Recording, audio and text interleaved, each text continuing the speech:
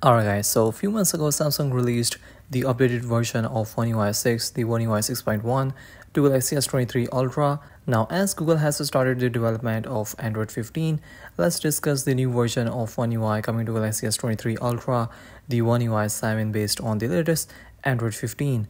The Galaxy S23 Ultra is eligible for One UI 7 Android 15 update, and it will definitely receive the update from Samsung in upcoming months. The Galaxy S23 Ultra is a powerful smartphone with Snapdragon 8 Gen 2 chipset, which is capable of running new One UI 7 Android 15 updates smoothly. The Galaxy S23 Ultra was released with Android 13 One UI 5, and this Android 15 One UI 7 update will be the second update for Galaxy S23 Ultra since its launch. So let's talk about the features and the expected release date for One UI 7 Android 15. So make sure to watch this video till the end because I will talk about the release date in detail at the end of this video. So Google has released the first beta of Android 15, giving us a first look at the features. Interestingly, this year Google hasn't added many new features.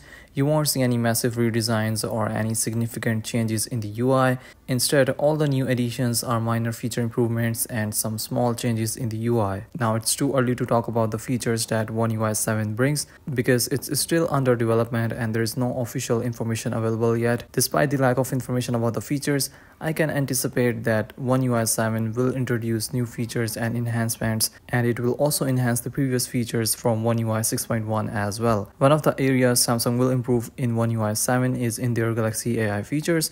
Samsung will add more AI related features in One UI 7 and enhance the existing Galaxy AI features, which will significantly enhance the overall UI experience. So before we talk about the release date, let's take a quick look at how Samsung releases the One UI updates. Google will release the official Android 15 update sometime in August or in September, and just after the official release of Android 15, Samsung will announce the One UI 7 beta program for their flagship smartphones, and that is when we will also get to see the official first look at the One UI 7 and its features. Samsung will test the One UI 7 beta update on their S-series flagship smartphones by releasing a couple of beta updates. After Samsung finishes the beta testing, they will release the official and the stable One UI 7 Android 15 update to their eligible flagship and other Galaxy smartphones.